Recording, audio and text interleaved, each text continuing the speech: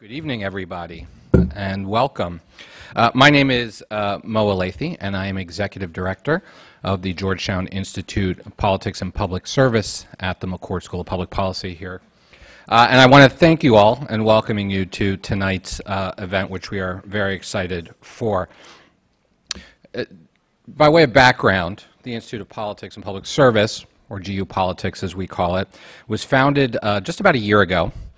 We're in our second year, and really with a couple of main purposes. One, to pull back the curtain and introduce the Georgetown community to politics as it's practiced, for better and for worse, and really to kind of introduce the community to the behind-the-scenes of politics and government and explore ways to make it better.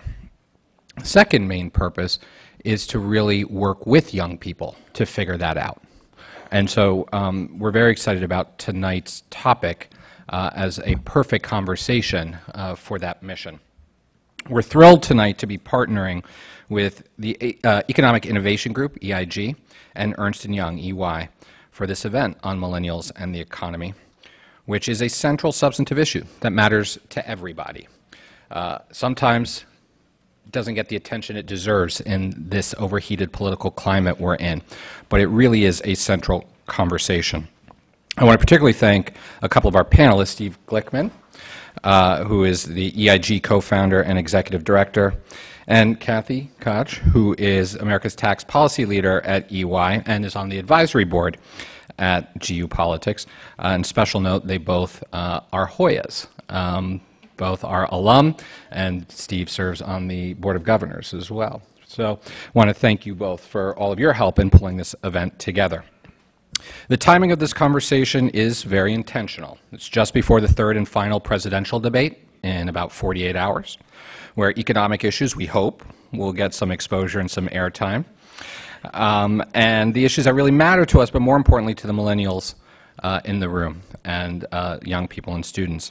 In a moment, I'm going to invite John with EIG up to help set the stage for us, but the inspiration for this conversation was based off of a survey that EIG and EY conducted of young people, of millennials, about how they feel about various issues of the economy, surrounding the economy.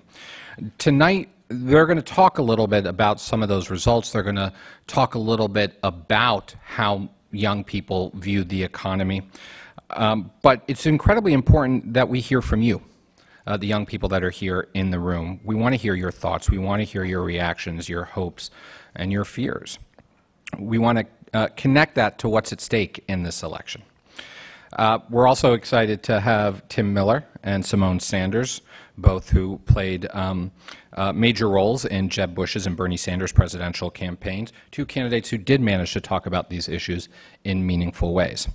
And we're very excited to have moderating this conversation someone who has really made a career out of being in touch with the millennial mindset, Michelle Giacone, who as executive editor and now senior advisor to Independent Journal Review has really made it sort of her passion to connect the issues of the day to young people. It's an exciting panel. I'm excited to hear what they have to say, more excited to hear what you all have to say. So now I'm going to invite up John Lettieri, co-founder and senior director for policy and strategy at EIG, to say a few words. Thank you. Thanks. Good evening and Hoya Saxa to all of you. I don't want to crush Mo's hopes, but there's not going to be an economic policy conversation at the debate on Wednesday. That's just not happening. It's not happening, Mo. So my name is John Lettieri. On behalf of our of EIG and our co-partners in this event, E&Y and Georgetown Institute for Politics and Public Service, we want to thank all of you for coming. As Mo mentioned, this event really stems from a partnership between EIG and EY on a national survey of millennials. And so I'm going to bring us down in mood when I report some kind of highlights from or lowlights from the survey results. We wanted to cover everything on the economy, from entrepreneurship to views on tax policy to their own personal career aspirations. And why? Why did this matter? It's because millennials are the largest, the most educated, and the most diverse generation in American history, so we should know what they think. And our survey suggests they might also be the most angsty and skeptical in American history, owing in large part to the ripple effects of the Great Recession and the mountain of student loan debt that so many of them have accumulated. And this really comes through in a variety of ways in the survey. In short, they're a generation that believes that the economy is failing them. And that's in spite of the fact that they're willing to work hard, they're willing to move to better opportunity, they want to get an education. They've done all the right things, all the things the playbook told them to do, and they still feel like they're missing out. So our panelists are going to dive deeper into those results, but because we're right in the heat of a presidential campaign, they're also going to talk about the political implications of all that. And here's a big spoiler: millennials are not huge fans of either major party. Certainly compared to their parents and grandparents, they're the least politically affiliated generation we have on record, and the least likely to want to identify with either major party's candidate. So what does that mean? Not just in 2016, but going forward to shape the political landscape. But as Mo said as well, following the discussion, we're going to open up to Q&A. Be thinking about your questions now. You will be judged for the quality of your questions. This is a very judgmental panel, as you can tell. And our moderator is the only one who has a distinction of working for a millennial, as well as we were just talking about, so she really gets it. So with that, please join me in welcoming Alex Sideropoulos to the stage, who's a sophomore at McDonough School of Business. Thanks.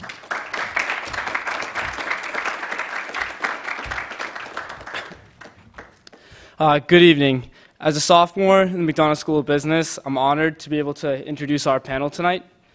So without further ado, I'll start with Steve Glickman. He's a Georgetown grad, as Mo mentioned. Steve Glickman is the co-founder and executive director of the Economic Innovation Group and an adjunct assistant professor here at Georgetown University, where he teaches on economic diplomacy and international trade. Before co-founding EIG, Steve served as a senior economic advisor at the White House under President Obama, special advisor to U.S. Department of Commerce, and counsel to former Congressman Henry Waxman. Next, we have Kathy Koch, who's also a Georgetown grad. And even more, she serves on the GU Politics Advisory Board. She has served as America's tax policy leader at Ernst & Young since February of 2016. Prior to joining Ernst & Young, Kathy served as Chief Policy Advisor to Senate Majority Leader for Tax and Economics.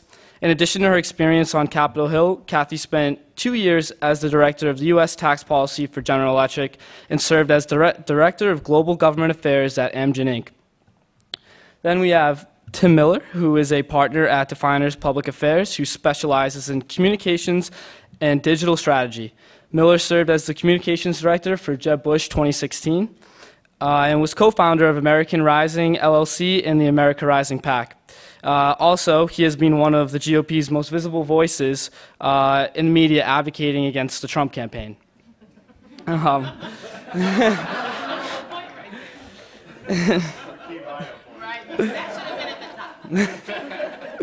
Well, next we have Simone Sanders, who's a Democratic strategist and CNN political commentator who rose to prominence during her tenure as the National Press Secretary for the U.S. Senator Bernie Sanders presidential campaign. In 2013, she was honored as the youngest recipient ever to receive the Midlands Business Journal's 40 Under 40 Award, and most recently, she was honored by Fusion as one of 30 women under 30 who will influence the 2016 elections and named one of the 16 young Americans shaping the 2016 election by Rolling Stone. And last but not least, we have Michelle Giacone, another Georgetown grad. Michelle spent 6 years at CNN, where she founded CNN's cross-platform programming unit, leading political coverage across CNN's television networks, digital properties, and mobile apps. Prior to joining CNN, Michelle spent 12 years at NBC's Meet the Press with Tim Russert. And throughout her career, Michelle has earned multiple awards, including the Walter Cronkite Award for Excellence, a Peabody Award, and back-to-back Emmy Awards for presidential election nights.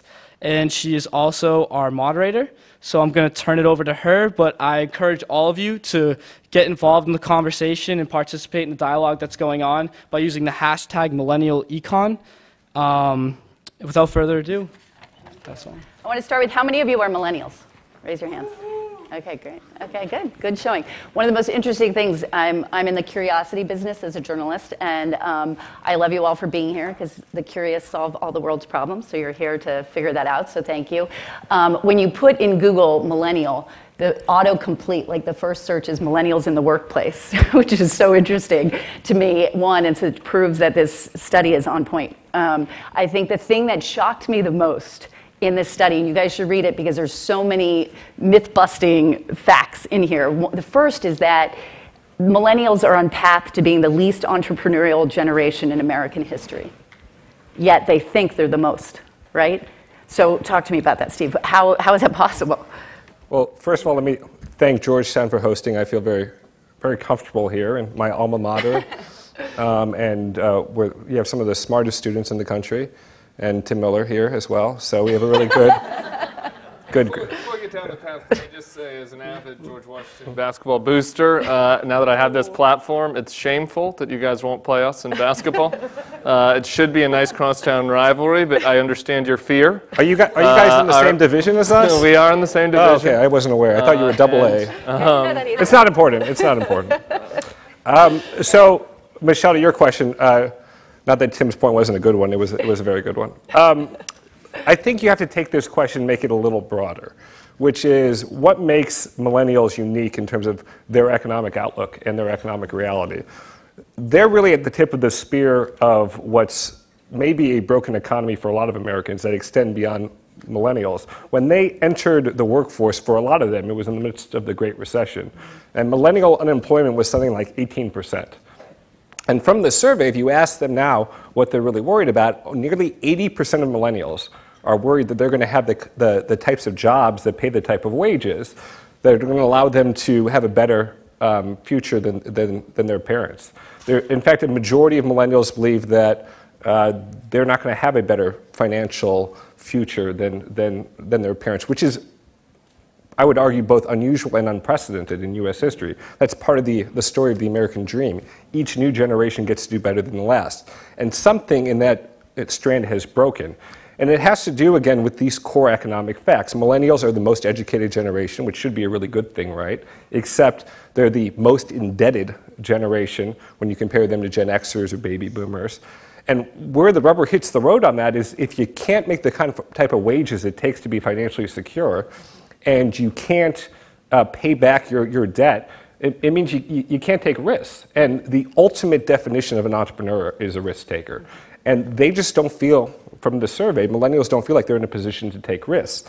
And ultimately what that all boils down to is they lack a lot of confidence in their ability to make good wages down the road and that those jobs are going to be there from them 10 years down the road. And it may not feel that way if you're at Georgetown in Washington, D.C., or maybe if you're in New York or San Francisco or L.A., but you go to much of the rest of the country, and I know you've been there, Tim and Simone, and you go to, you're in Ohio and you're sitting in Cincinnati or Cleveland, or you're going, out to, Pennsylvania, or you're, somewhere in the Midwest that's just lost a big employer and a lot of industrial jobs, and they're feeling very pessimistic. So you guys are really in a unique, privileged position, and in much of the rest of the country, not just millennials, but particularly millennials, are feeling a huge amount of pessimism about their future. Yeah, it's so interesting in the report that I encourage you all to read, but the title was Generation Angst, right? And that angst, and Simone, I want to bring you in here because your candidate, Bernie Sanders, became synonymous with student loan debt, right? It became the most talked about taking an issue there, but so much of that angst and this talk of fear of risk-taking was because of debt. When you traveled the country, how did you see that particular issue resonate? I mean, that's what young people talk about, and not even just young people, people who are maybe 4, 5, 6 years removed from college but are still paying on their student loan debts. You heard repeatedly the First Lady and President Obama talk about how they just paid off their student loans a couple years ago. So when we traveled the country, Bernie Sanders, our key talking point was we live in a rigged economy that's kept in place by a system of corrupt campaign finance. That was the point. If you know nothing else, we live in a rigged economy kept in place by he tried, he attempted. He's not doing it well. But that rigged economy plays into so many other things. And so when you talk about the fact that young people do have this enormous student loan debt, so they're working 2, 3 jobs sometimes, and even sometimes they have entrepreneurial side hustles, as we like to call them, where they're not fully going out stepping into their entrepreneurial dreams because they can't take that risk.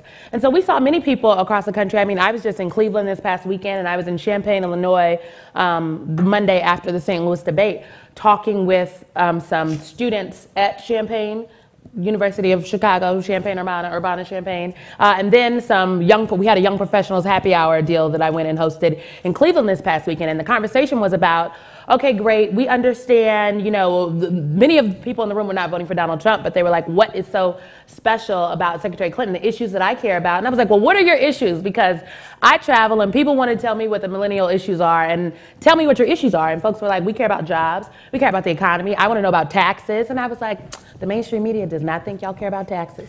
But that is the issue that millennials care about. And these are the conversations that they're having in their communities. And I mean, they're doing fundraisers, they're raising awareness around not just student loan debt and robust student loan repayment options, but what does this mean for the economy? Millennials have families. I think a lot of times people think of millennials and they think of college students. And the millennials are 18 to 34, sometimes 35 in some polls and some surveys. So for those folks that are 24 plus that maybe have a family, people have 2 kids, they're working 2, 3 jobs, 40, 50, 60 hours a week, and they don't make enough money to put food on the table for their families. Those folks want to know about the intricate issues of the economy. So I think a lot of times we're missing the conversation when it comes to millennials. I think, again, as a person with student loans,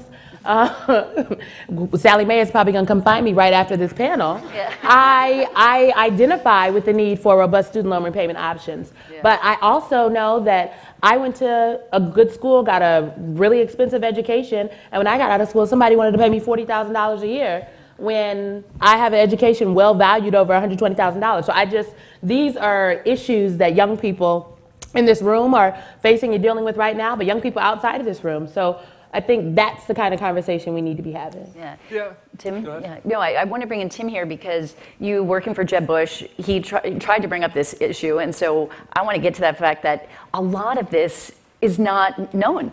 Like, you're reading this whole study saying, why are we not talking? We're talking here, and the conversation, the facts are here.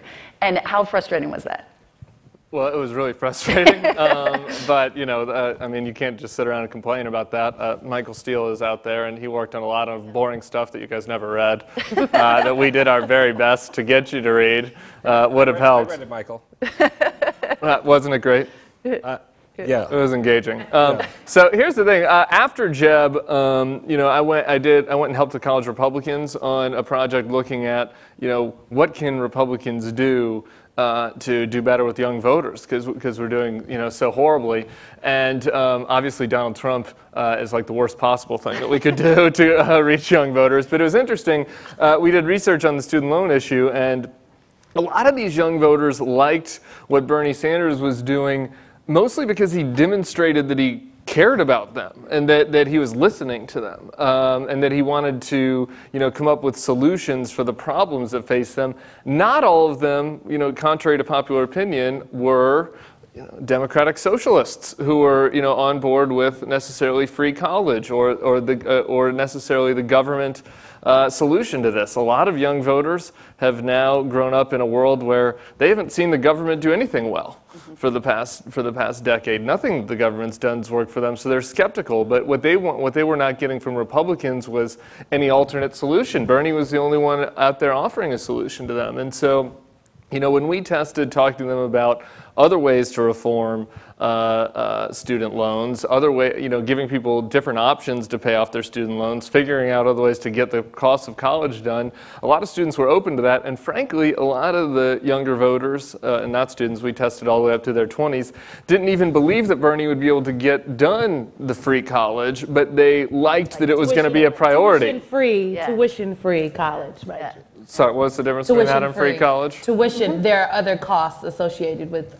college outside of tuition. That's nice. People got to pay for something. Bring up a good point. I want to bring Kathy in here too, because what's interesting about this survey is it shows that millennials as a generation are overly patriotic. They love their country, even though, to your point, Tim, in your view, they haven't seen government work. But what's interesting is that patriotism is over-indexed, but their partisanship is under-indexed, meaning that they don't see either party speaking to them. And it was interesting to me, even during Ivanka Trump's speech at the convention, she says, neither party has spoken to me like a millennial, right? Instantly, everyone on Twitter is like, you're a Democrat, you're a Republican. I'm like, what is Washington's problem with they can't accept that, right? And I've heard a lot of people that when you get out of this town, that they're fearful of both parties, right? They kind of take things based on personality and gut and yeah. And so my question and my question is that true? And how walk us through that data of saying basically I love my country. I want a solution. I want somebody to show me a solution and believe that they care, believe that they talk about things that I care about, but in a way that isn't necessarily reflexively partisan. I don't think they're thinking in a partisan fashion when they say, I need something done about my student loan debt. I don't think they're not thinking, oh man, I really want, Donald Trump or Jeb Bush to win, and, but I like student debt. I think they're looking at their kind of the boots on the ground experience that they're having, and they're saying, this isn't working, I need a solution, I don't care who comes up with it. And they're overwhelmingly patriotic. It was, one of my favorite headlines was, millennials hate everything except America. And that was kind of my favorite. And actually, Hispanic men polled highest on patriotism, which was kind of funny for your friend who's running, or your boss should be. But, I just don't think they're thinking about politics the way that perhaps those of us who live and work in this town thought about politics. They want to like this country. They want to believe in this country. They believe, in fact, interestingly, when it comes to institutions, they believe in the military, which Steve tells me is actually a long-standing kind of trend, that people trust the military. Second, and they're right there with them. Second, they trust educational institutions. And yet, an interesting thing about the student loan debt and the education thing, this is, the largest investment you guys are probably made up to this point in your life, and over 50% of millennials wonder whether it was worth it. It's the most educated generation. Everyone's doing it. You're doing it. It's important to do it. Everyone understands that to get ahead, you have to work hard. You have to get an education. But then in the end, like in the back of their mind, they're like, I wonder what the return on this investment is. And that's staggering, Steve, in the report to basically say this generation is the most educated and the least paid, right? Most unemployed. That is so, just to see it starkly written like that, that's frightening. And one of the things that interested me a lot was politics, the study of politics is the study of demographics, right? And so if you look at the demographics of the study, what's fascinating to me was that African American women were the ones that were that thought that the answer to the question, how do I get ahead starting my own business, they indexed the highest, which I thought was neat, right? And then I also thought it was interesting that a lot of people still overwhelmingly in this generation said, I want to stay the course at one company, right? And that's where the discrepancy, and that seemed really strange to me, and you know this better than I do. Well, it's one of the counterintuitive set of findings. If you look at the findings, the group among millennials are the most pessimistic, both about their future, the country's direction, institutions, are white women. The most pessimistic by a mile. In general, whites are less confident in institutions than black millennials were, and Hispanic millennials. Black women tend to be the most confident in institutions, the most optimistic about their future, and they're most likely to want to be entrepreneurs. Of course, it doesn't match up with the conventional wisdom of what's happening in the country right now, and some of it has to do with sort of the trajectory that a lot of African Americans, at least in this poll, found themselves in compared to maybe where white Americans see themselves. But it's also, if you look at how difficult it is to become an entrepreneur, and this is one of the great crises in the country, it is much harder to become an entrepreneur if you're a woman than if you're a man, if you're a minority than if you're white, much harder to raise capital, much harder to get venture capital, even though, for instance, women entrepreneurs tend to be much more successful founders of companies than male entrepreneurs tend to be. So there are some very interesting counterintuitive vibes, but I think the overarching issue that we should all be concerned about is, although black women say they're much more likely to want to be, black millennial women, much more likely to want to be entrepreneurs, there is still this huge obstacle that are preventing millennials of all types from from pursuing entrepreneurship. Less than 3% of millennials, this is a big age group, 18 to 34 in our study, are connected with entrepreneurship at all. Less than 3%.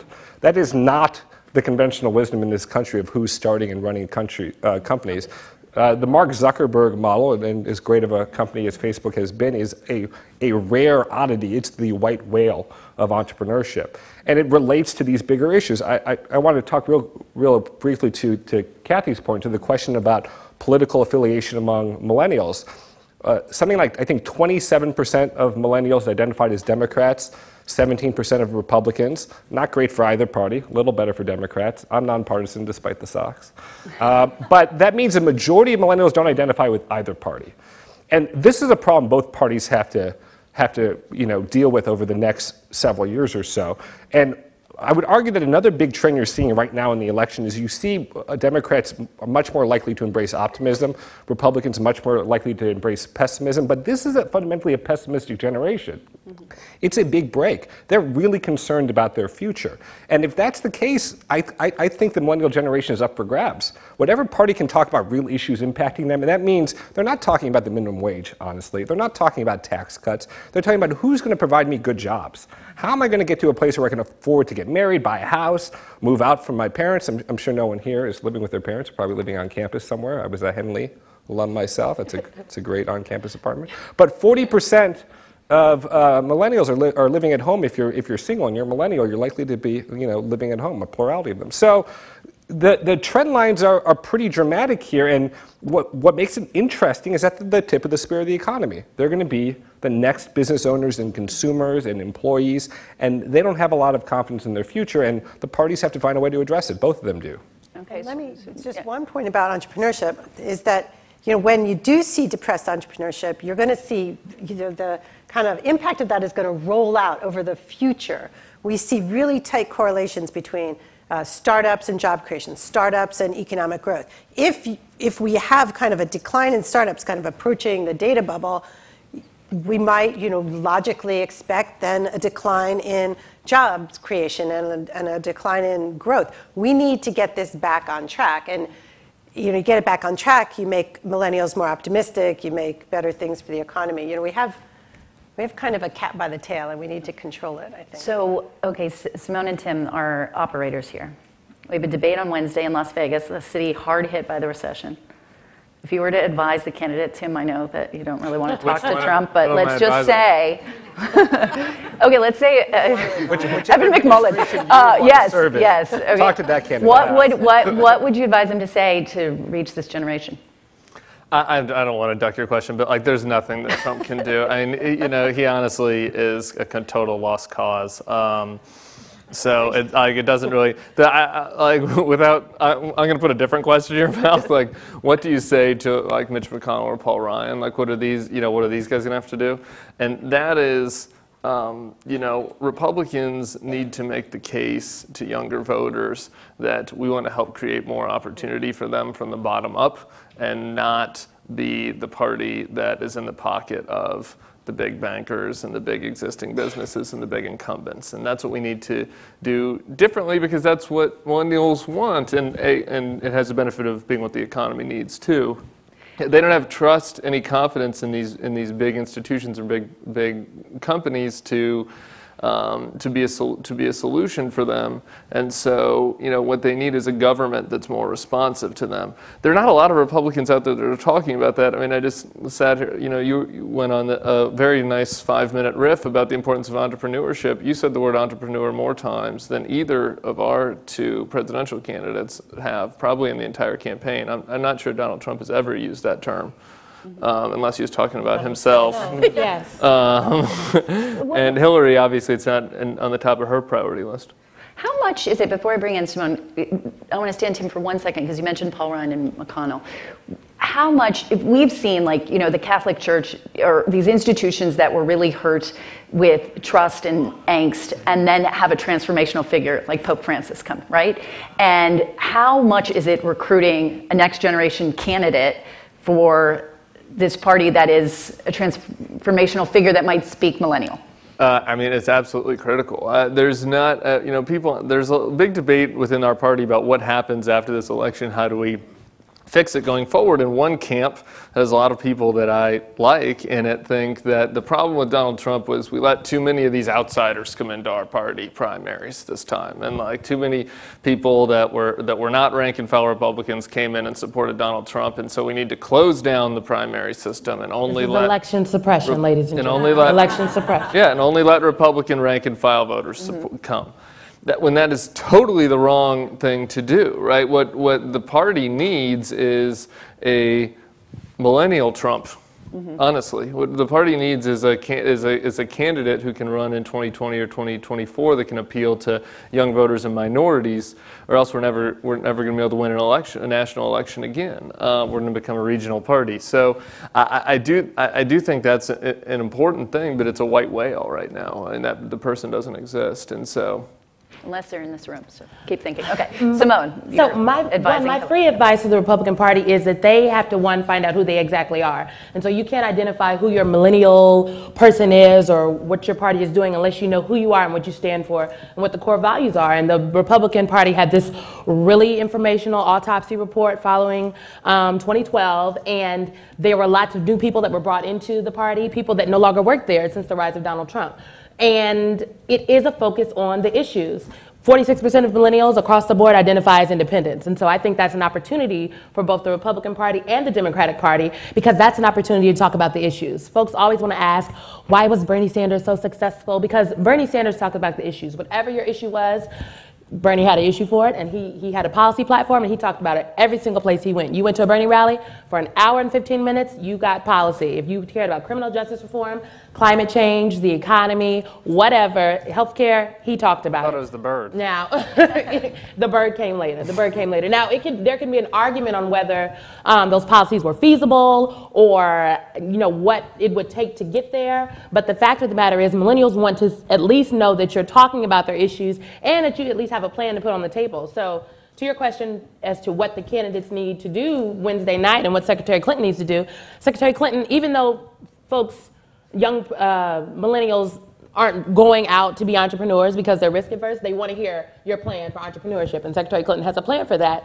many people don't necessarily know about. They want to know what your plan is to, again, help people put more money in their pockets, to put more food on their tables. And we haven't heard a lot of that in this election. I think the most policy substantive conversation we had was around immigration reform and whether, Donald Trump and his wall. And that was great for like a little bit of time, but millennials want to talk about the issues. Regardless of whatever side they stand on, they want to have a substantive conversation, and they're turned off. I hear from people traveling all the time that, they don't want to hear that Donald Trump's a bigot or he's a racist or that Hillary Clinton is a liar or, these emails. They want to talk about the actual issues, and because that has not been the forefront of the general election campaign, people have been turned off and they're tuned out, and that is why there's a chance that the millennial turnout won't be what folks are looking for come November 8th. Can I channel my inner Republican for a second, which is I normally suppress that part of me deeply, but just for a second. The entrepreneurship speech you gave was really good. That could have been Paul Ryan. That was nice. Well, you had me confused there for a second. Well, I think the point is that could be a big chunk of members on both sides in the middle. There are the real hidden secret of DC is that the cable news doesn't really do justice to the fact that there is a critical mass of members who come to this town to do the right things and are willing to work together on stuff, just not in public. And that's true. And Democrats have I know we talk about Republicans that have a huge problem because Trump is a historically bad candidate, but there are lots of reasons that Democrats shouldn't sit on their haunches after this election. Just repeating an earlier stat. Just barely 1 in 4 millennials consider themselves Democrats. That is not a good statistic for Democrats. And if you look at Congress right now, there are far more, something like 50% more young Republican members. And now there are more Republicans in Congress, but young Republican members than Democrats. Millennials are not engaging in public service. They're not running for office as Democrats. There's far bigger bench in the Republican Party. They control more governorships, more state legislatures. I have hope that the Republican Party can get their act together, and I have hope the Democratic Party can. But this notion of the elections are fundamentally about Republicans versus Democrats is an outdated version of our politics. Yeah. There's 2 real big battles happening right now. One, this is really a battle about pragmatists, doers, and populists, and there's nothing wrong with populism per se, but you have to channel it into what can you do constructively as a government. And that battle is, we'll see how that resolves. And the second big battle is there's a big battle in geography in this country. There's a battle between cities that are doing really well economically and parts of the country, both cities and rural areas that aren't.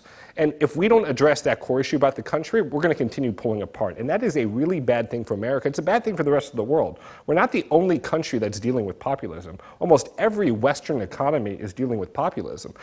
People are fundamentally unhappy with the state of affairs looking at how things are after the recession. And the U.S. did better than any other country in that regard. And politically, everyone is hurting because at the end of the day, the parties are not talking about, this is, I think, the key theme from everyone. They're not really talking about the issues that matter. This election is going to hurt both parties because it delegitimizes government. I think that Hillary, I wouldn't give Trump advice, so I'll give Hillary a little bit of advice, but I think that she did. She told me to ask you for your advice. Right. She did at her convention, I think, a very nice job of reaching out to disaffected Republicans. Just going at your divide really quick, the rural, uneducated Republican class is not within reach for Hillary, right? So she doesn't even have to think about. So we'll just put that demographic over here for a little bit. But the college-educated and younger Republican class, she did a nice job at the convention of reaching out to them by talking about support for the military, the Khan's speech, by pointing out Trump's extremism on issues, particularly on immigration and other issues. She could, on Wednesday, I think, do a lot to assuage a lot of college-educated and younger Republican voters who just hate her and are looking at Trump and think, oh, I cannot pull the lever for this guy. If she focuses probably not on issues that Simone likes, but if she does focus on the economic growth issues and job issues, and talks more to that audience, but then she's going to have her own problem with the Bernie crowd, but they're all going to vote for her this time anyway. So during the primary, Bernie Sanders got dinged because they said he was a one-issue candidate, and they said he always came out talking about jobs and what about people of color and so on and so forth. Jobs is a black, brown, white, Asian American, Native American, and otherwise issue. Everybody cares about jobs. That's true. Everyone is feeling the economic hurt. When we talk about the wealth gap in this country and the fact that for the last 50 years, the wealthiest of wealthy Americans have garnered additional wealth where the middle class has stayed stagnant and the poorest people have become poor. That is a real issue, and that's something people are talking about. Just yesterday, I was having a conversation with folks, and they were like, well, why should I vote? And I'm like, I went through my little spiel. All these things are on the ballot. Whatever your issue is that you care about, it's on the ballot. And they were like, well, what about people who aren't necessarily, tuned in, professional political people, but, they're feeling these real economic hurts. And they started talking about the fact that people that, do work 2 or 3 jobs, they don't necessarily have the luxury of taking off work to go stand in line for an hour, hour and a half, maybe only 30 minutes this election, I hope it's longer, to go vote, and you have to give them a reason why, and they do not feel that this system is directly connected to the betterment of their lives. And so that is the conversation the Republican Party and the Democratic Party is. I know the Democrats are currently having that conversation, but we have to have it post November 8th, and I think that's where the economy tip is extremely important, and it goes long beyond this conversation. So on Wednesday, if Hillary Clinton wants to talk about the economy, she can reach some of those white working class Republicans, she can reach some educated Republicans, but she can also reach some disaffected people of the Democratic base that do not feel this economy is working for them. I need to introduce you to some white working class Republicans. I don't think she's going to win. I know some, and they vote for Hillary Clinton. I think she can focus on getting people to spend an hour off their 2 jobs to go vote on November 8th by trying to convince them not to support a totalitarian maniac who hates them. So one more point that I'll give you I'd probably just focus on that. But the millennials, so to this point about millennials, and I didn't see this point in the data, but maybe it's in there, but the point about Donald Trump being such a bad man, and that is why you should go to the polls, that doesn't work for young people. Young people, I don't think, are scared of Donald Trump. Yeah, I don't think they're tuned into that. I think the issues for young people v. old people are much different than, she was part of something that we didn't like before, and he's this scary person. They're thinking, when I think about what we even thought about in Congress, traditional Republicans v. traditional Democrats, they weren't issues like student debt and, are you living with your parents? And are you in a recession? We kind of lived in international tax reform and all kinds of older people stuff. And we're forgetting that this new wave is coming up. It's the largest generation, and we better start paying attention to it on both sides. And another interesting thing about these disaffected generations, because we have left a generation behind, and they are, I think, Trump supporters. When we have economic, kind of turnover, we leave. The people that get the new jobs aren't the people that lost the old jobs. And we have, I think, paid very poor attention to those left behind generations again and again and again. And this one is pissed. And, I remember from Harry Reid's office, when we used to talk about, the recovery, we used to get things from the pollsters like, no one thinks we're in recovery, so stop saying that, because as soon as you talk about recovery, people think you're out of touch. And we were actually in a recovery, statistically, economically. But even in our poll, 30% of our respondents think their community is still in recession. So that's either a geographical difference, which I guess it's both a geographical difference, but it's also, kind of my personal experience versus what you're saying. And I don't care what you're saying. Like, I don't, what I care about is what I wake up to every day. And that's a bipartisan or a nonpartisan issue. And I think at the upper levels or the grown-up, like the older, the silverbacks, they haven't tuned into that yet. No, and I think it's interesting translating that patriotism into public service, right? Which is why I believe in this place so much and why I want your questions. So I'm going to come to you. Does anybody have a question now? Are you ready? Okay. Yeah. Oh, here. Oh, sorry, I sprang that on them. Thank you. Going back a few years, back to when I was an undergrad, which was pre-2008, I am a millennial, but pre-2008, they told you student debt was a good thing. You'd never be able to borrow money this cheaply. It would not impact your ability to do things and to function because it was cheap money. You had a long time to pay it back. It was like it was a muni bond for people. That it was, something you could pay back over time, and it was not something to be super concerned about. After the crisis, all of a sudden that flips, and suddenly people of my generation who got good jobs couldn't get apartments because when you filed your financial statements, all of a sudden people saw, whoa, you have $100,000 in student debt. That gets priority over everything. We won't give you an apartment. We won't give you a car. So for all the talk about entrepreneurship, I feel like what gets left out is the larger discussion about the change in the view of debt. Even though government borrowing fell to a super, super low amount, people were making a big issue about the federal deficit.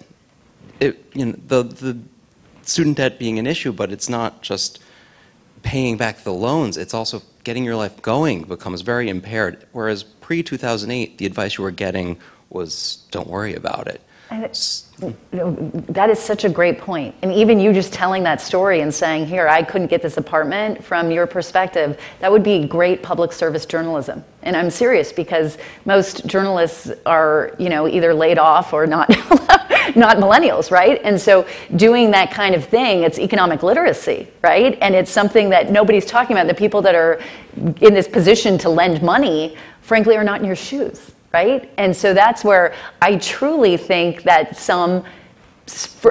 what's interesting being from the media side is that what is resonating, and I left CNN to go work for a millennial and with millennials, and what's interesting is how much of that first person storytelling goes viral, right? Those are the pieces. I am a millennial, I have a great job and a great education, and I wasn't allowed to rent a car or get an apartment because of this, right? That story would be shared and educate so many people. And so that's just something, I applaud you for even sharing that much in a question like this, but also just to encourage you to talk about that, because those are the type of things that people, it means so much more when it's somebody actually who was affected by it. Let's look at the parallels between that and the mortgage debt crisis. Yeah. I mean, what you said, I could have substituted the word house in there right around the crisis time. People told me to get a house. They told me it was a good investment. We, as a social policy, pushed homeowning because it was good for neighborhoods. We made, mortgages cheap. Get it? It's so cheap. It's the cheapest possible debt you ever had. Whoops. And then all of a sudden, it cratered people's lives. And interestingly, I think when we tell that story, and we told that story over and over again, and families that were moved out, and they pushed, congressional action to solutions that I hope were at least partially, effective. But that, I wonder, is the student loan debt going to become crisis enough to elicit a similar kind of crisis response? In Congress, we respond to crises. That's kind of what we do. That's what Washington acts. So yeah, well, that's true. Washington does need to act, and then there are two problems there with what you're talking about. There is that have solutions kind of on both sides of the aisle, but we aren't dealing with either of them. There's the student loan debt issue, and we have to deal with that so that young people don't have this crushing debt that doesn't allow them to go out and do all the other things. We also have regulations where some of the well-intended regulations that Senator Reid put through now make it harder for people to loan, right? Or harder for banks that are disincentivizing banks from loaning people who want to be making loans to people who want to be entrepreneurs, but are saddled with all this other debt. So we need to come up with solutions that both gets government creating positive results rather than having negative results. And I would argue there's also a bigger related issue. One, the issue of student debt as a standalone issue is substantially more severe now than it has been for past generations, by almost double. There's just 80 to 90% more student borrowers. There are 80 to 90% higher student debt burdens. I mean, it's a big difference, but there's a bigger crisis, and I think this is one Tim is going to, although I'm not sure I diagnosed the problem in exactly the same way, although that's part of the problem. There's an access to capital crisis in this country. Capital markets are broken for people who are not in the elite, who are not elite companies or who are not wealthy folks. It's hard to get capital if you're a small company. Small business lending is on a huge decline from big companies. Small banks, which used to fund a lot of these smaller businesses, a huge percentage of them, somewhere between 25% and 35%, went out of business over the last 7 years or so. And venture capital is very isolated. If this growth capital that you read about and see about, that these companies are getting these huge rounds of funding, 80% of it nearly is in just 3 states: California, Massachusetts, and New York. So there's a big access to capital crisis in this country, and it impacts, at the end of the day, people who are most vulnerable. If you've got a lot of student debt, if your credit rating isn't great because you haven't had credit in a long time, also something that young people are disproportionately impacted by. If you're carrying credit card debt and a mortgage and student loan debt, it is really tough for you to do things like start businesses or just pay the next paycheck. And this is one of the things that came out in the polls. Close to 2/3 of millennials are concerned about paying a $500 debt. A sudden $500 debt would be catastrophic to 2/3 of millennials. That's a bad place for this country to be. And part of the reason why it's so catastrophic is they know there's nowhere for them to go. People that they would borrow from, friends and family, they don't have resources either. Their mortgages are also underwater. So what it shows is the ripple effects of an economy where only some segment of our population and our communities have recovered has huge disproportionate impact on areas that you can't anticipate, like young people being able to feel like they can do more things with their life because they're trapped in the same uneven recovery that we're all trapped in. And Tim, I think you highlighted a good point, and Simone, you're talking about it as well, which is this core question of opportunity. There's still a core belief among most people that this is the country of opportunity. But the economic reality is much starker than that, and millennials are feeling it first. And there's a big percentage that aren't feeling like those opportunities are going to be there for them anymore. And unless we can address that core issue, and both Republicans and Democrats should be able to talk about opportunity in a better way, neither one of them are going to be able to get the vote of millennials, in my view. I think it's become a question of opportunity for who. So whether we're talking about young people, men, women, African Americans, Latinos, so on and so forth. And to your question, Bernie Sanders would say, and he has said, we need to get the federal government out of profiting from student loans. I remember when I was in school, I started college in 2008, and partway through my education, Wells Fargo was my loan company, and then it became the Department of Education. And rates got a little bit higher. So I think those are real things that everybody can grapple with and people are feeling. It also suggests that, like, a solution for this problem, as much of a problem as it's causing, a solution could unlock a lot of things downstream. Yeah. There is kind of a silver bullet here, which is if we could find it, or a silver lining, it would have a chain impact that would be far-reaching, just as the problem is having negative impacts way down chain. So it's worth spending time on. Thank you. Did we answer your question? Okay. Anybody follow up? Do you have a question? Yeah. Or go ahead. Yeah.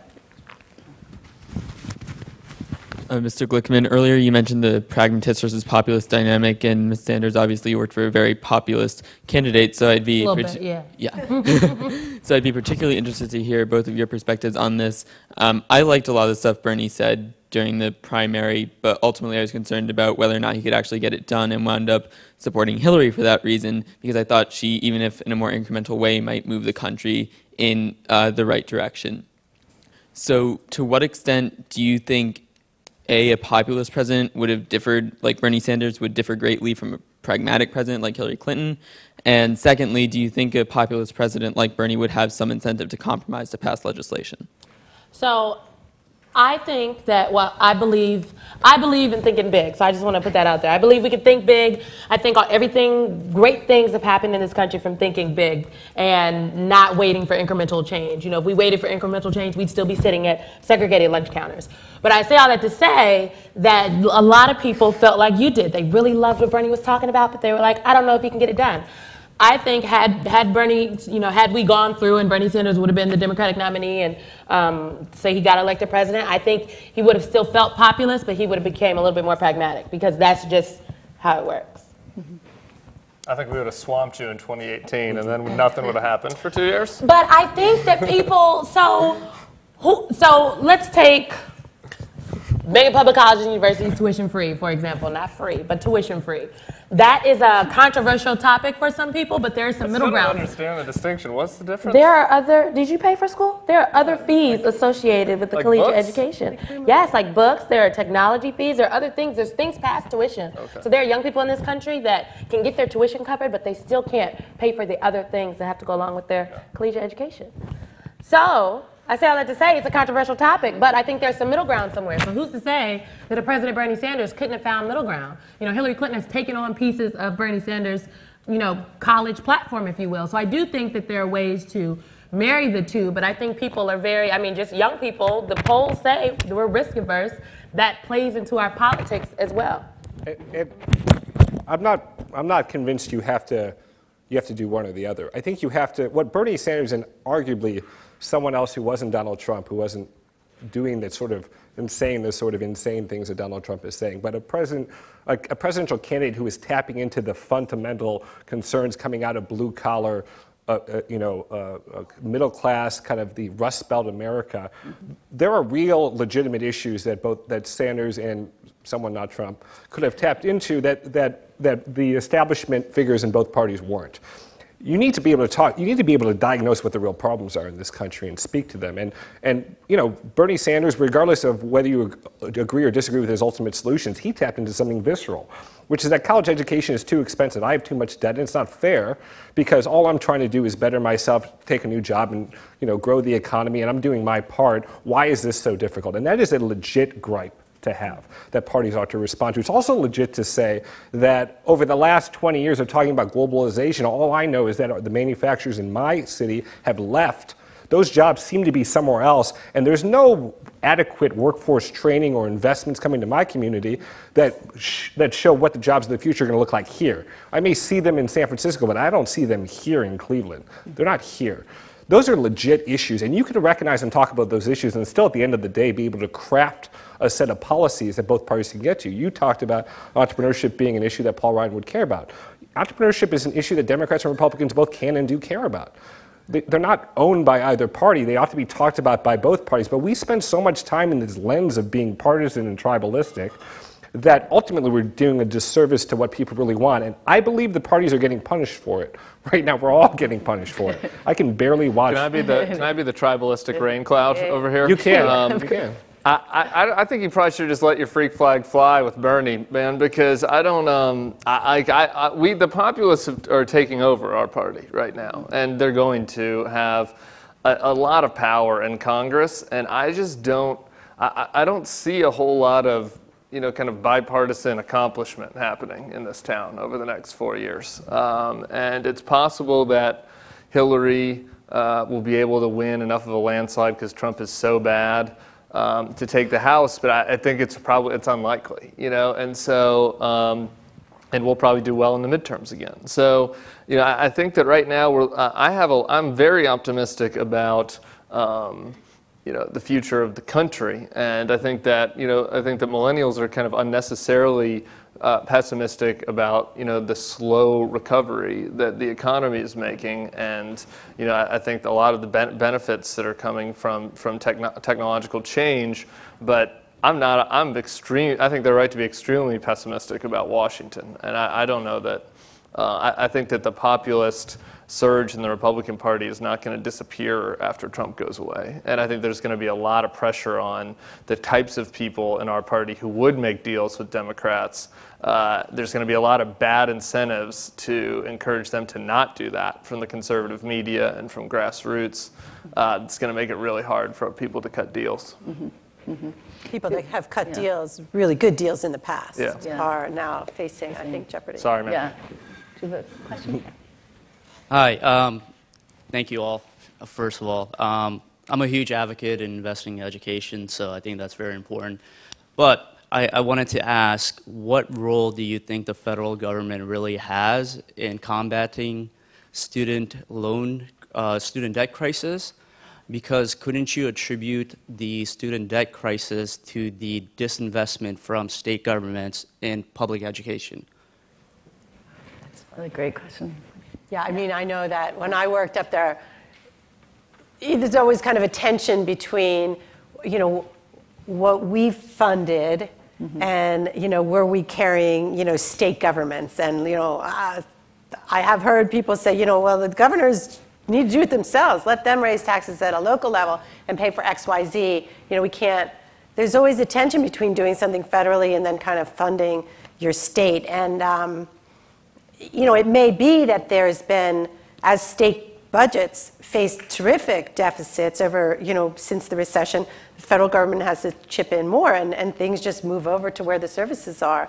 And that could be, but we still need to address the crisis, and federal government leadership is, I think, where it comes. It's the only, this is my personal opinion, fair way to do it, because when you have kind of a block grant kind of mentality where different states handle it on their own, you end up with some very uneven results that tend to exacerbate geographical economic differances. So it may be. As the token Republican here, I'm going to have to throw a wrench in the progress here. I think the federal government is the problem right now with college education costs going up. If you look at inflation in every other aspect of the economy except for healthcare and education, it's going like this. And in healthcare and education, it's going like that.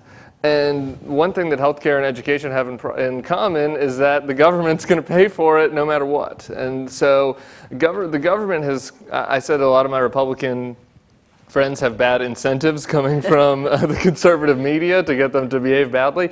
The government is creating a lot of bad incentives for universities to not check the increase in tuition, because universities can increase their tuition 20% every year, and the government says, well, we'll still give people cheap loans to go there. It doesn't matter. And so there right now, unless you federalize the university system and create an artificial ceiling on it that way, I think that the student loan program is actually creating more problems. The federal government taking over the student loan problem is taking more problems. So I'm sure there are a lot. So how would you fix it? As the token Republican, how would you fix it? I think he was advocating for federalizing it. That's what I heard.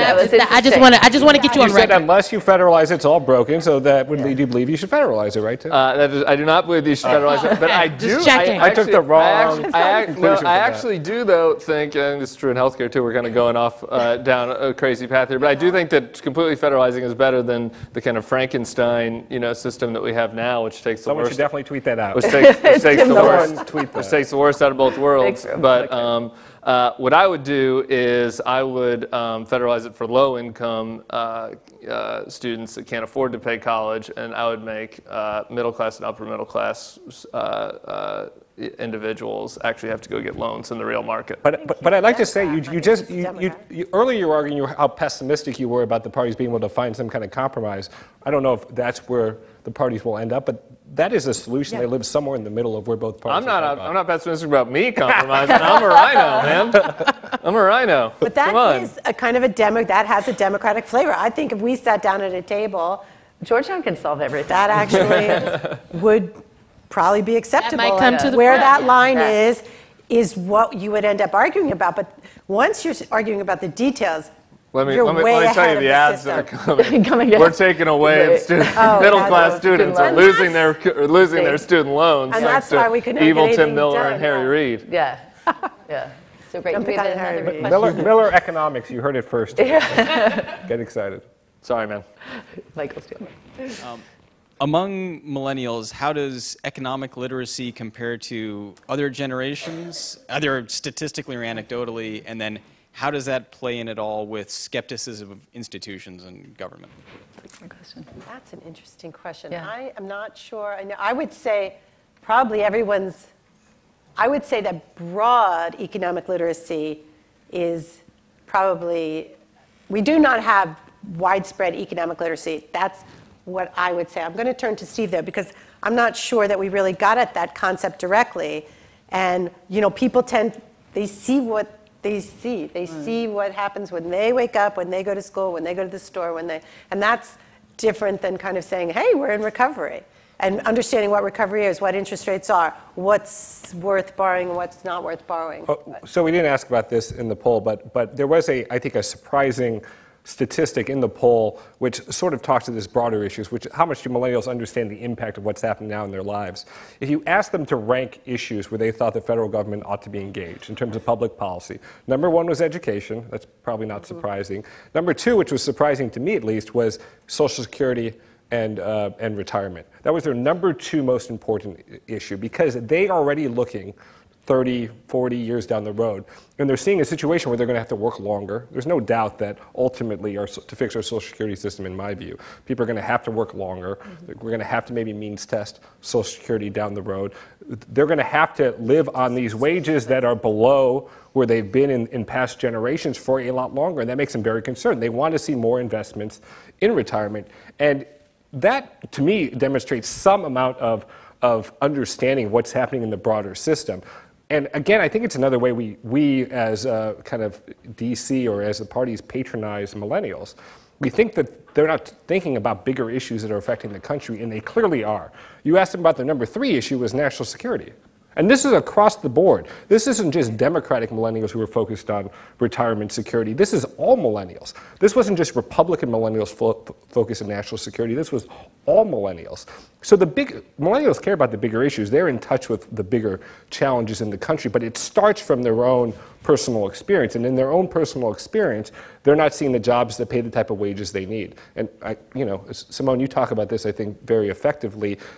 Ultimately, that's what everyone cares about. Whether you're a millennial or anyone else, you care about that issue. You care about the jobs. And I also think you have to look at the intersectionality of millennials. I think a lot of times when the media, and I'll lump myself in with the media because I sit on television and talk about millennials and people all day long, but we paint with a broad stroke brush and we don't look at the intersectionality of, the difference between what white millennials care about in terms of what is the economic literacy of white millennials, of African American millennials, of Latino millennials. I think that matters.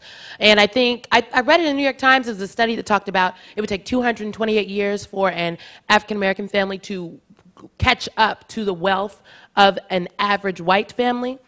And that's important when we talk about economic literacy. And we go back to talking about the wealth gap, and we go back to talking about the disparities, not just in terms of middle class and poor, but black middle class, Latino middle class, Native American middle class, white middle class. All those things matter.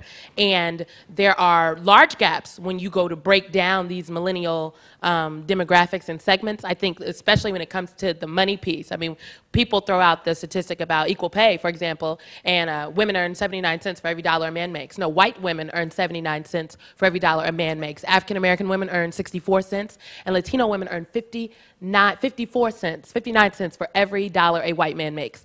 That's a disparity that makes a difference. Is there another question?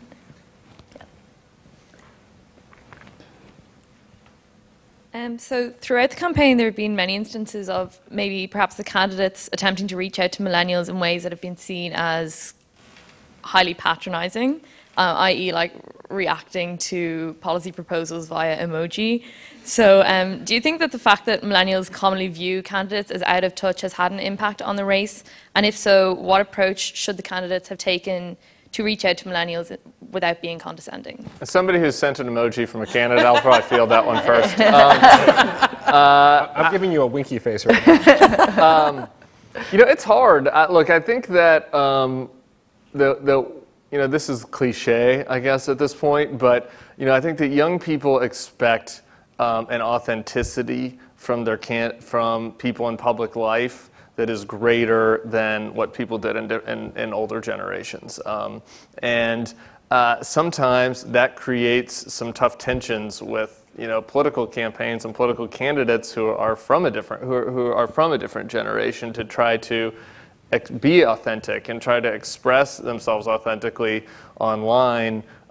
It's easy to mock, right? It's easily mockable, and I think that honestly, the candidates that do this the best are the ones who are often, not always, are often the ones who kind of manage their own, online presence themselves. I mean, say what you want about Cory. Exception of Booker. Donald Trump, not Donald Trump. Well, look, hey, no, say what you want about Donald. He's authentic, right? I think people do feel like they're getting the real deal. I mean, he's authentically despicable, right? But I actually think that his social media presence is much more millennial-ish than anybody else who ran on our side.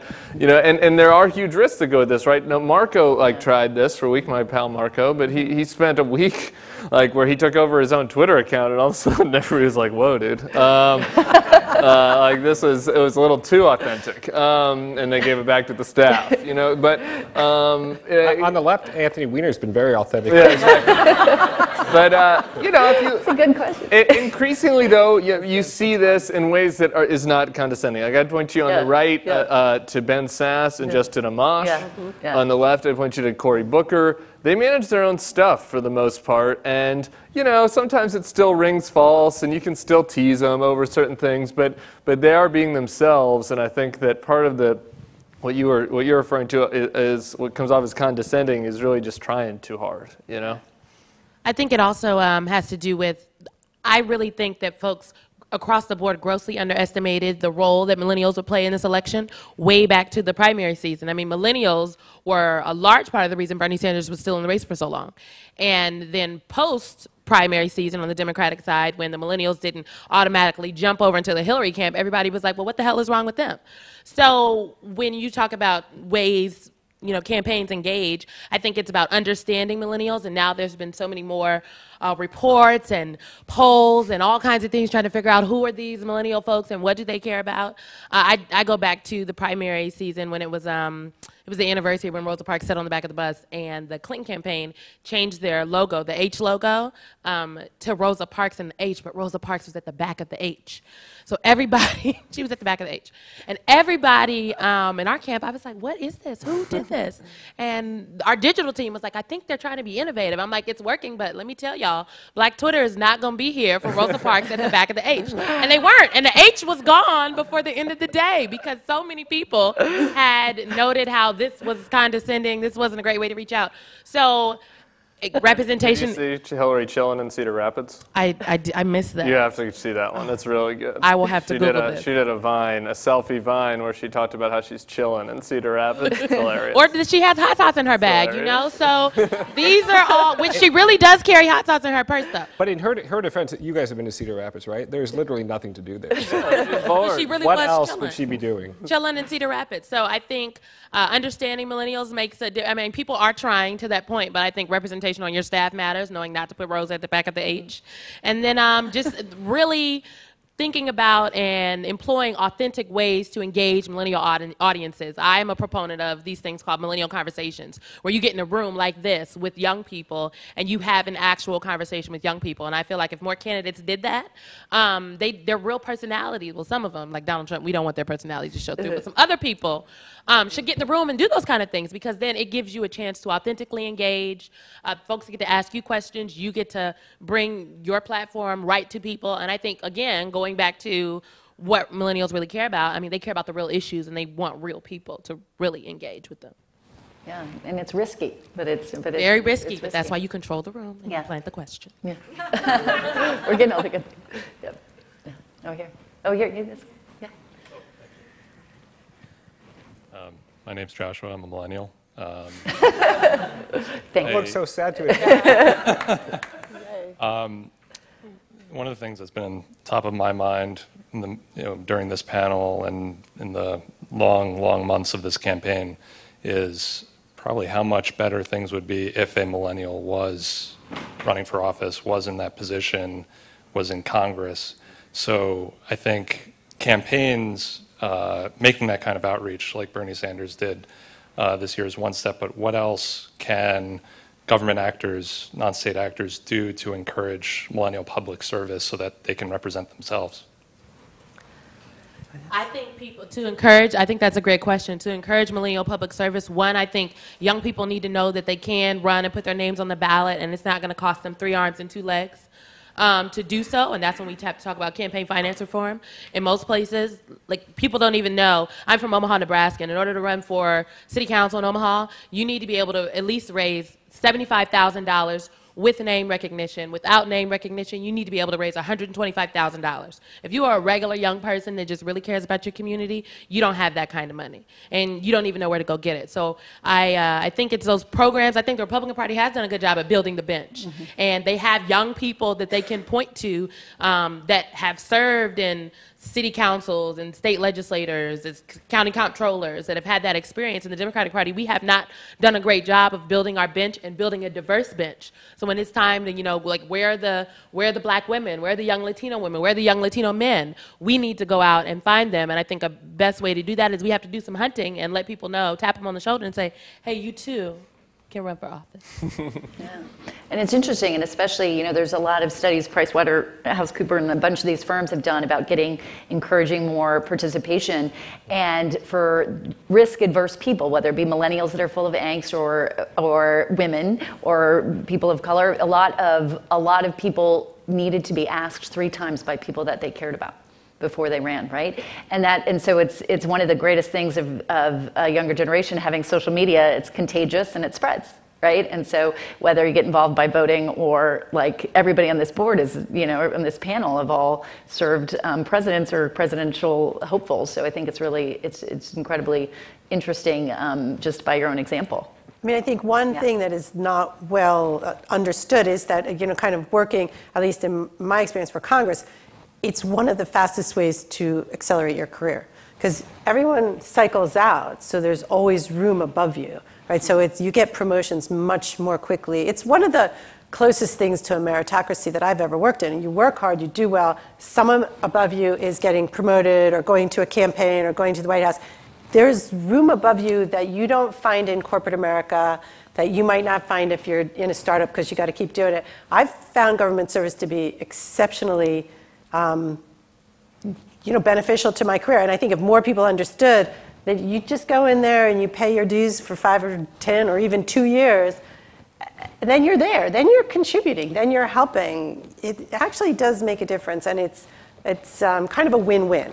And I think we should talk about that more, actually. And I agree with what Kathy said. I worked on the Hill, although I don't know if I'd be quick to go back to the Hill for some of the reasons Tim mentioned, but what's impressed me the most is what's happening in some of the local governments around the country. Some of the coolest things are happening because of really innovative mayors in cities across the country. These are not all big cities. There's a friend of mine, Pete Buttigieg, he's a very hard to pronounce name, who's the mayor of South Bend, Indiana. Really impressive, a young guy who's found ways to integrate technology in the basic running of a local government. There are really creative things happening at the local level all over the country, and they are desperately in need of good people. I would say go home. Spend your time at Georgetown and go somewhere else in the country that desperately needs young leaders to turn those cities around. Find partners in the private sector and start turning those communities around. We travel all around the country seeing what's happening at the local level, and there are some amazing things happening. And it's entrepreneurial, just like running a company is entrepreneurial. Trying to figure out how to run a city or a town council or a county commissioner's office, there's something very entrepreneurial about what's happening at the local level, and you don't deal with the same kind of political nonsense as you do in DC, because people are there to solve problems, and there's some interesting things going, and the communities need it desperately. So I would say go home to where you're from, spend some time there, and come back to DC after you're done. I agree with that. Great advice. Yeah. Great advice. I think we have time for one more question. Okay, front row. Here. Wearing a Hoya Madness shirt. Hi, guys. This question is mainly for Tim. Uh-oh. No, it's okay. As a millennial conservative, I was deeply discouraged by the primary process. Yeah. I was originally a Carly supporter because I thought she had the best policy-focused campaign. You weren't worried about her face? No, I do not. Unlike you weren't worried about that? Was an inhibitor? No. But then she dropped out, and I became a Marco supporter because I thought he did the best job of trying to champion everybody. Yeah. Anyway, I was mostly concerned about a lot of the divisive messages, especially brought about by our party's candidate. But eventually, whenever Donald Trump is gone and the older conservatives, pass away and are long gone, the conservative party is going to be handed down to millennials. And he's talking about you when he refers to not necessarily. You die. And so my question is, what can millennials do or millennial conservatives do to rebuild the Republican Party in a way that champions everybody and is not so divisive, so that way we can win national elections and not become a regional party? That's a great question. If I knew the answer, I'd be doing it. I worked on that autopsy that you talked about a little while ago that nobody listened to. So I think that everything that's in there is still true. Nothing changed really 4 years later, except for that we kind of went completely the opposite direction. The cliche answer to your question is that we need young people to get involved. The biggest problem is you go to a Republican Party event and it's all old white dudes. It's all old white dudes. If you look around this event here, besides being young, it's also a very diverse audience. And there are only a few, and I give credit to the guys that are doing it and the women that are doing it, Republicans who are out there actually going out and trying to speak to young voters and speak to in minority communities. We're never going to be able to win with just white guys anymore. It doesn't work. The math doesn't work. And besides it not being the right thing to do. So, look, I think that we need to have an infusion of younger voters, of suburban voters, of diverse voters to participate in the Republican primary process. In 2020, there will be no Democratic primary. And the big problem is all of the same, if new people don't come into the process, if we don't recruit new people into the process, the same voters that elected Donald Trump are going to be the voters that vote again in 4 years. It's not like it's going to magically change and get better, and all of a sudden they're going to be like, hey, we're going to go with Marco this time. Marco only got 15% of the vote this last election. So we need to get new people into the party. It's going to be a lot harder than it looks, but the biggest thing I would do is nothing is going to change if we don't go and recruit people to become involved in it. And I'm not optimistic that it's going to change by 2020, but I'm hopeful that it won't be too long after that. But we need to start this process in 2020, and I think that next time, hopefully, we will learn our lesson from this and not have quite as much R on our crime among the people who aren't insane. That's so great, and we hope to see you on the ballot. Okay, so we're going to wrap this up, and I just want to have our panel leave you guys with advice. Okay, so what is one optimistic message to transform generation angst into generation opportunity? Okay, if there is one piece of advice, I loved your advice, go home. So, that's a pretty... right now, go home. Just go. It's usually go to the tombs, but yeah, no. Well, I'm now 15 years out of Georgetown, and I still have close to $70,000 in student loan debt, which I'm paying off very slowly because the interest rates were very low when I got them. Yeah. But I would just say take risk. You guys are among the most privileged millennials in the country, period. And I'm not going to say what comes with great privilege comes with great responsibility, because, although I love Spider-Man. You have a mandate to go out and do something creative, to kind of break a few ceilings and to push the envelope a little bit. That's both politically, that may be back at home or here, Let's start something new. Where EIG is a big proponent of the need for entrepreneurship in this country.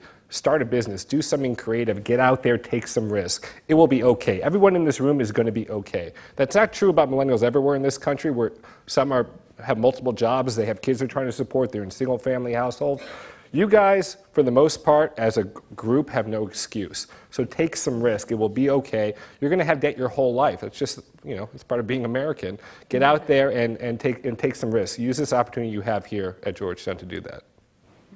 And so my message would be, if you really feel you can't do that, in the survey, 44% of the respondents said, I think I'm going to climb the corporate ladder because, they're risk averse and they want to do that. But I would say there's a slice of optimism in that too, because employers are increasingly kind of moving toward the millennial generation. There's big opportunities to be kind of entrepreneur within a firm, which is like, that's my firm. We do that. Everybody kind of, if you can start up your own business inside, you can have a desk and a phone. So there's a lot of employers who want the entrepreneurial spirit and the independence that this generation has. And this generation is really hardworking. They'll do what it takes. They'll move. They'll commute. All kinds of stuff. And people know that. So even if you do get into a company, if that's kind of what you need to do, break doors, break windows, break whatever it is you're supposed to break. Because employers love entrepreneurship inside the building. Literally tear this building down on the way out. Tear it out. Tear it down. Everybody's looking for entrepreneurs in every structure. Mm-hmm. Tim? Yeah, I agree with that. Look, my company is all millennials. Like, I think we have 2 people who work at the company that aren't millennials, and we've grown to like 90 people, and there's huge opportunity here in DC. So I mean, I think that while you're here, the biggest thing that I notice with all of them is that there is a kind of like barrier to going to communicate and going to ask for help and going to try to push themselves to go do something. I like the opportunities in DC are not like El Paso, Texas, right? I mean, like, thanks to the inexorable growth of government, DC is going fantastic. And so while I agree with you're sounding more like a Democrat every day. While I agree with the advice to go home, while you're here, I think that you should not be shy about reaching out to people and asking for advice and asking and giving your ideas, because there's tons of opportunity to do that. And I think that a lot of the people that work at our firm are having a great time, but my advice to all of them would be is you're putting ceilings on yourself by not going out there and doing it. Mm-hmm. I would say be a doer, and that's frankly what I've done. I've gone out and I've been a doer. So I do think that DC provides a wealth of opportunity to think and ask questions, but it also provides a wealth of opportunity to create and to actually go do. So if you're disillusioned with the Republican Party and how the elections were divisive and they haven't necessarily reached out to young people, I'm pretty sure the top Republicans would definitely love you and a bunch of other young Republicans to say, we want to do a Republican millennial conversation about how we can move things forward. We want to write a letter, have a press conference. The press will come and cover it. I'll send some people, actually. Because I think that is what we need to do. Young people are leading every single movement, regardless Democrat or Republican. They're leading these movements, from the LGBTQ movement to the Black Lives Matter movement to climate to the economy. The reason we're in this room today, we are leading these conversations, and it is up to us to get in the game, get engaged, and get involved. We don't have to wait for someone to tap us on our shoulder. People told me I could be a press assistant this election cycle, and maybe one day I'd get to be a national press secretary. And there's some people that I'm just flipping my imaginary hair at right now. So be a doer, and there's no excuse, to Steve's point, not to be a doer. Actually, it is your responsibility to go and be a doer. So get your schoolwork done, then go out and be and do. I love it. That's a wonderful note to end on. Thank you so much for your curiosity. Thanks for a great panel. Appreciate it. Thank you.